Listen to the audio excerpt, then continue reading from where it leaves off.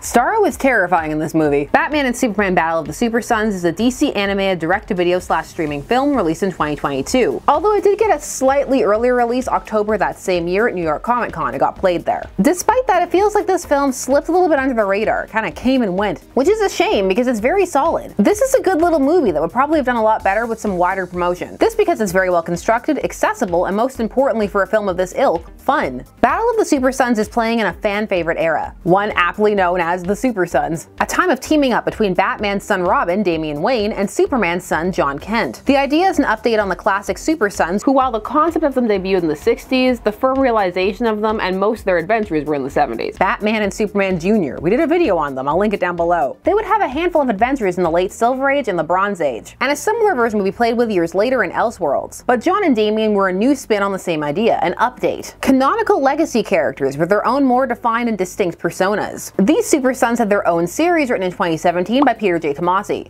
Actually, hold on. Here it is, I can brandish it at you. It had various artists, but people remember the Jorge Jimenez art quite fondly from this time. It was a strong hit with fans, though it didn't achieve the widest audience that it could. They would have a few forays over the years, the first lasting 17 issues, including the annual. This followed by a 12-issue series beginning in 2018. However, the Super Sons time was cut short when John Kent was aged up in the Superman pages by Brian Michael Bendis in the 2019 storyline The Unity Saga: The House of L. This change is something that some fans have never recovered from / gotten over. Many lament the loss of young John Kent and the stories and adventures he was having. DC has had stories that take place with the Super Sons, but they're casting backstories, looking back at a past time period. Some simply want John de-aged, that he can still be the same age as Damian, but most likely that is not in the cards. All of this is to say there is a definite audience for the Super Sons. There are people who know who they are and are excited by these characters. Some argue that Super Sons could really have taken off in the mainstream, and having seen this movie, I agree. It had a big potential to have a wide appeal. But again, people have to know about it first.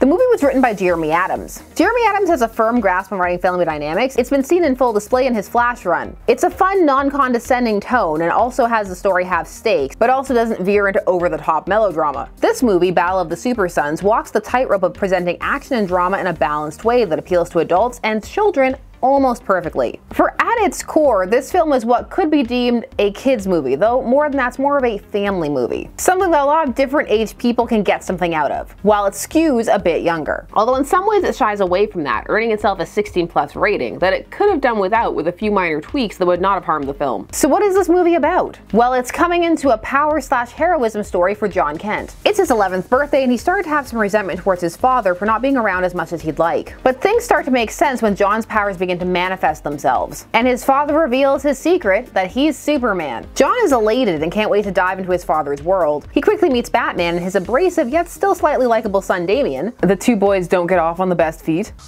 Let's test that theory. Damian! However, soon the two must work together to save their parents and the world. This when Starro begins his conquest. Along the way, Damian learns a bit more how to play well with others, and John learns that being a hero isn't all fun and games.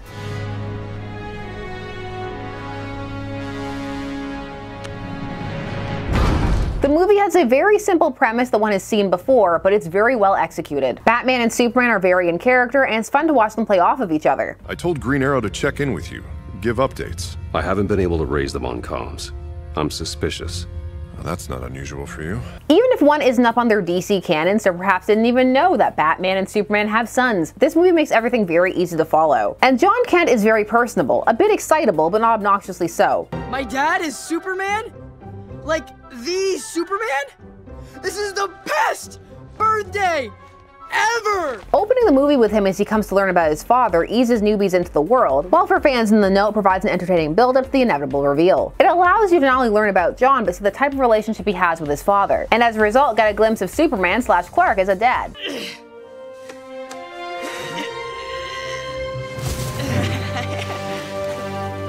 There's a fun Lois in this movie too. She's scatterbrained but still gets the job done. Now this movie doesn't really go into why they keep Superman's identity from him, and for some that may rankle, but this movie isn't going for complex introspective character drama. Instead it's more action-based coming of age. There are references to deeper things, but they're brief. So there are nods that fans will appreciate, like the brief mentions of assassins or Raish. Although in the movie they call him Roz, but it's too late. I've said it before on this channel. Watching Batman the Animated Series first, it's got its hooks in me. That's That's just how I'm going to say it forever now. Now, non-comics fans won't know all of Damian's history, but this film will give them enough to go on, such as learning that he's just come to live with Batman and that he's been trained by assassins. It may even be enough to get people to want to know more. This movie also features things like the Bat Cow, which plays nicely against Damian's caustic persona for those not in the know and is a nice addition for comic fans. It's just one of those moments that shows there is an awareness and fondness for the source material. There are lots of little moments like that in this movie, like when they get to the Fortress of Solitude and there's the giant key. Some adaptations skip that and they're just inside the fortress, but no, giant key that John has to struggle to lift. Come on, lift with your knees.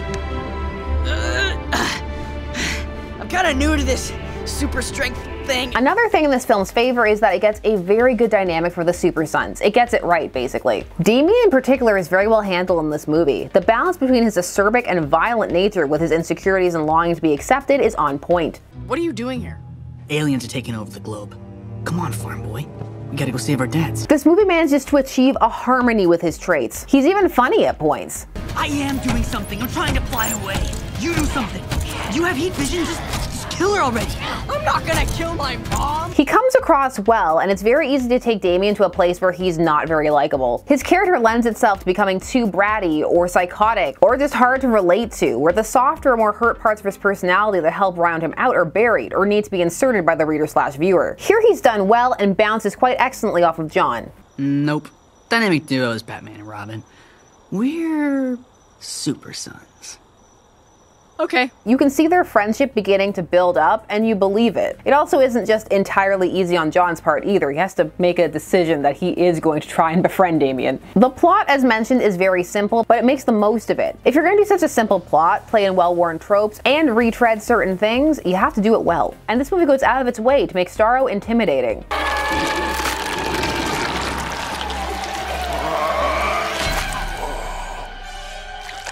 It raises the stakes of the movie, especially for younger audience members. It even gets a little scary at points, which is nice. It's nice to see these kids movies going hard, like Puss in Boots and The Last Wish. Just sometimes you gotta add a little bit of excitement to it. This also works for older viewers or also comics fans who may have seen Starro come many a time. Starro even made it into the Suicide Squad. The 2020s have just been the time of Starro. As Starro says in this film, it is time. Having this version of Starro adds a bit of flair to the movie. And they also change it up a bit by having him emerge from the mouth. It's a nice element that makes things a bit more dynamic. Also, just in general, Starro and the situation the supersons face feels like a challenge, especially as they have to take on heroes under Starro's control. They do struggle to take them down, but for some it's going to be a bit hard to suspend their disbelief that these two young boys succeed in taking down the likes of Superman, Batman, Martian Manhunter, and more. Although, hi, me from the future, it must be stated regarding stakes that when I watched this movie with my daughter, she kept asking me why there were evil Starro and why the evil Starro wanted to kill Batman.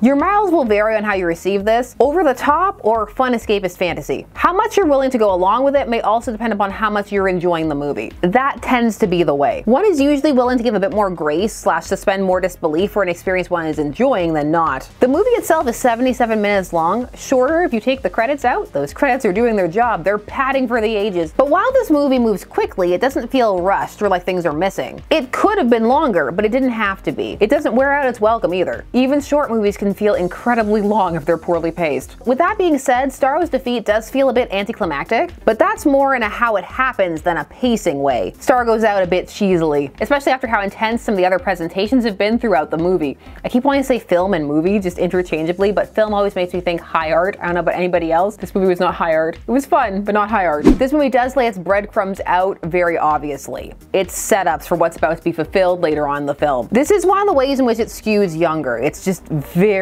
overt. When Clark comes home talking about queen ants and hive minds at the beginning of the movie, and the villain has already been revealed to be Starro, most will be able to glean the climax at that point, and that is within the first 15 minutes of the movie. But for younger people, it may be an aha moment later on, or if one is just enjoying the experience, they may just enjoy watching John and Damian come to the conclusion. But again, this may be a bit too much for some. They may wish it was a bit more couched or a bit more subtle. This movie incorporates some elements of modern culture into it, and it does so quite seamlessly. It's a very little thing, but while John is looking for a birthday present in the house, he stumbles upon his father's costume under his parents' bed. And his reaction to it is this. Ugh, cosplay? This really works. Cosplay is a lot more common now than it used to be. Time of recording, it's 2023. They also bring this point back up when Robin shows up at John's school to come get him to help him fight Starro. That is the joke they go for and not the more adult joke, which is what they went for in Action Comics in 2023. Whoa, Mom, why did Dad keep his... Hey! Were you looking for something, sweetie? Board games? We keep those in the hall closet now. Oh my god. Remember when you went through your whole thing about personal space? I do. Again, this highlights that the film seems to be aiming younger, and the comics are apparently aiming older. At least I hope they are, because that's a role-playing sex joke. A funny one in my opinion, no kink shaming here. But it's definitely not for young kids. That point leads into one of the film's flaws, which is that while it is a film that is ostensibly aiming itself at a family-style audience, it makes some odd decisions, this in general, surrounding how it presents some of the violence and random inclusion of adult, in quotes, language, aka cussing. The supersons feel as though they are built to appeal to a younger demographic alongside others, so it feels odd to make certain decisions that pull away from rather than leaning into that. Swearing in kids' films is nothing new, and it tends to happen a couple of times in some of the more higher rated ones to showcase that things are serious. Oh my goodness, they said a bad word. It's supposed to make things feel more hardcore or mature, where funnily enough, if mishandled, it actually takes the maturity level down. The thing is, this adds an asterisk for certain viewers. Some parents won't like it, and they may choose not to share the film with their kids as a result. Some, not all, but losing a potential audience in what seems to be your target demographic is never a good thing, especially when so much else of the film seems to be tailor-made to them, and just by removing those elements you could have a wider audience. If I swore as much as they did in succession in this one scene, I would be demonetized. For some adults it may seem like nothing, who cares, but for others it'll be the difference between sharing the film with their kids or not. The same may go for the level of violence that sometimes crops up in this film. Showing blood can be a very effective tool, especially in animation, where it's less common, so it hits a lot harder. Again, think Puss in Boots: The Last Wish, just that one blood drop rolling down his forehead. Super effective. However, this movie at times can go a bit hard in how bloody it gets.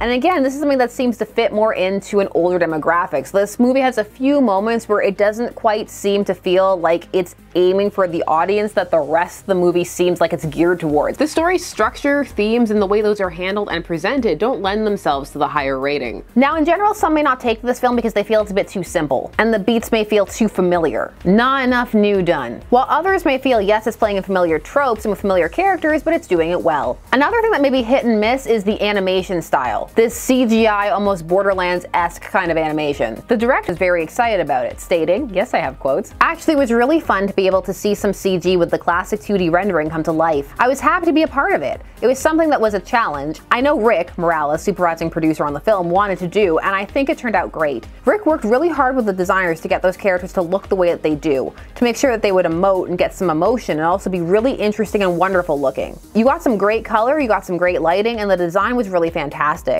That's the testament to Rick's supervision. He did such a great job with them. They did definitely emote, but also at times the flow could look a bit stilted in certain motions, but not in the action scenes. The action scenes were excellent. Still, this style doesn't land for everybody. Let me know what you think of it down below. Something which was absolutely not stilted was the voice acting. Everyone's really good and gives it their best, and the characters have depth. The boys sound a bit older than they should on paper, but their performances make up for that. It's okay, Jonathan. I never liked this green cowed ripoff of my dad's anyways. Come on, Robin Hood. I'm right here. Now, in general, there were some light controversies or non-controversies around when this movie came out that you may be aware of. I'll just briefly go over them, just touch upon them. These were the bigger ones. I know there were more. There always are. One was that Superman said truth, justice, and the American way. Another thing was that they did race swap Jimmy. Neither one of these things were really big factors inside the film itself. Superman says the line once. It's meant to align him with being a more classic traditional Superman, which he most certainly is. You can really see that in the opening sequence where you see you're working with a lot of the old canon surrounding him. It's also meant to embody a positive sentiment of what the American way is meant to be at its best. I'm not American, mileage is going to vary on how people receive this. As for Jimmy, this isn't the first time that he's been race or gender bent. They just tend to pick Jimmy for that. Remember when Jimmy was Jenny in the Snyderverse and then nothing happened with that? Jimmy plays a very small role in the movie itself, so how one feels about that is largely going to come down to how one feels about swaps like that in the first place. All in all, Battle for the Supersons is a really fun and well put together movie. It's a treat for fans of that era of comics, and just for comic fans in general, but it's also something that's very accessible to people who may not be that deep into comics or that kind of lore, but just know a bit about, say, Batman or Superman and think the idea sounds fun. Inside of this film, there's a lot of love for the source material. This movie had a scary Krypto, an intimidating Krypto. How awesome is that?